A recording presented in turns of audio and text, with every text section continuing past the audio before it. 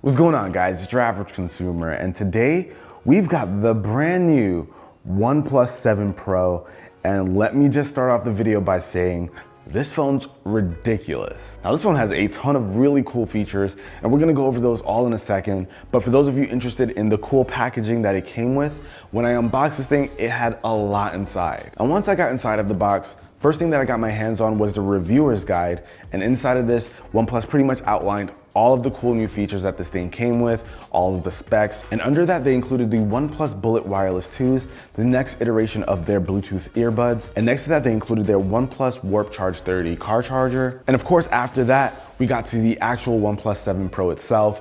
But they actually seem to have like a hidden compartment all the way at the bottom. It housed two of their standard phone cases. And I gotta say, OnePlus really puts together some awesome packaging. But when it comes to unboxing the 7 Pro itself, you of course get this booklet case, but the real prize is right under that, the OnePlus 7 Pro. But of course, the box does come with some more accessories. You can expect a new Warp charger, as well as, of course, that standard red USB Type-C cable. And inside of the box with the booklets, you'll also get this clear case. So if you don't have a case already, you can actually use that right out of the box. And of course, some paperwork, which nobody will read. Now, let's talk about this beauty that we have in the Nebula Blue color, the OnePlus 7 Pro. This phone, I'm telling you guys, love at first sight.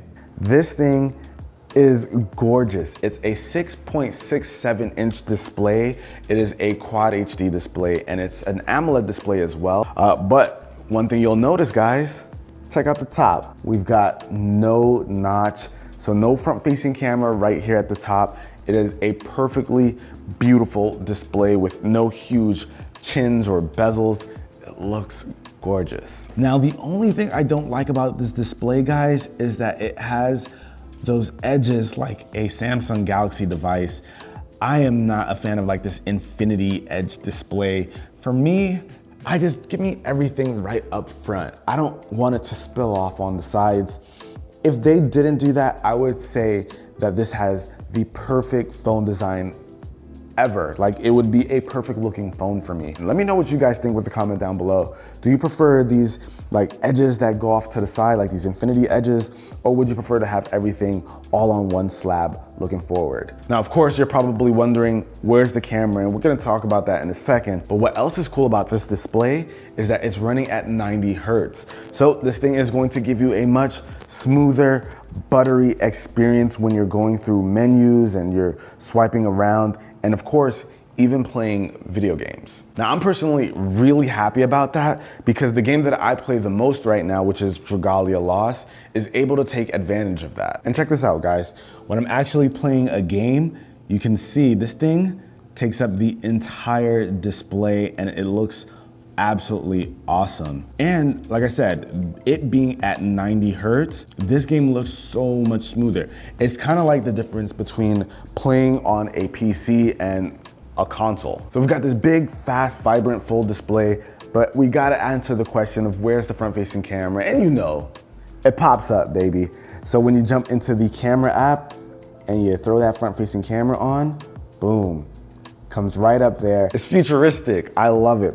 Now, of course, there's going to be concerns about the motor. This thing is going to maybe mess up at some point, but they actually did some really cool stuff with this so that it can calm some of our worries. And I believe OnePlus tested this thing and opened it about 300,000 times. And to put that in perspective for you guys, they said if you opened your phone or the front-facing camera 150 times a day, it would last you 5 years. So at least when it comes to the motor degenerating and messing up over time, that's something that's not really a huge concern. Also, another concern for a front-facing camera that pops out is what happens if you happen to drop it and it falls on the camera or something, if it breaks. But check this out.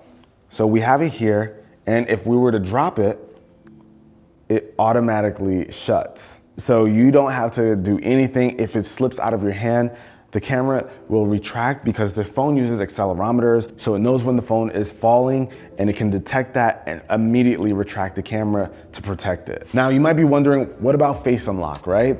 Well, you could just look at the phone, boom. Unlocks super quickly. Now, I was afraid that trying to have the camera pop up and then unlock the phone, it would just make a slow process, but that's quick, guys. That is a really fast unlocking experience. Only thing I am a little bit concerned about is like if I were to have it in my pocket and then like I hit the power button by accident and this thing pops up trying to find my face, that's where I have a little bit of a concern. But as of right now, I love this thing. It's really cool. Very Apple Find X-ish, but absolutely done right. So of course they switched up the front-facing camera, but they changed the rear cameras as well. So right here, we've got 3 cameras, and I'm happy about this. So now they've got your regular standard camera lens, your telephoto, and now your super wide angle lens. This is also a 48 megapixel camera, so we're supposed to see some really high resolution stuff from this, and I'm really excited to try it out. But I am so happy that OnePlus added this super wide angle lens. This is absolutely necessary in phones these days. Now you might have heard me mention warp charge before, and that is also a feature included on this guy. Right down here, you'll be able to charge it up using Warp Charge 30. And for those of you who aren't familiar with Warp Charge 30, that thing is going to charge this guy insanely fast, like crazy. And that's a feature we first saw on the OnePlus 6T, I believe McLaren edition, and I am very stoked to see it here.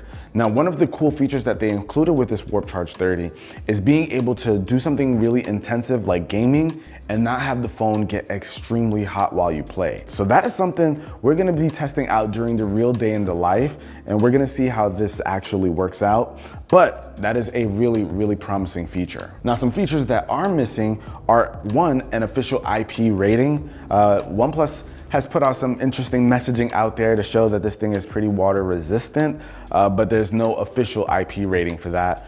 Also missing is wireless charging. So if you're a big fan of that, OnePlus isn't, so you're not gonna get that here. But overall though, I am really happy with the way this phone looks. This Nebula Blue is absolutely amazing. I love that they have the nice new cameras. The screen is gorgeous. It is going to be awesome using this phone, which I already have been, but we're gonna talk more about that in a real day in the life. Now, the only thing I don't know as of filming this video right now is the pricing for this guy.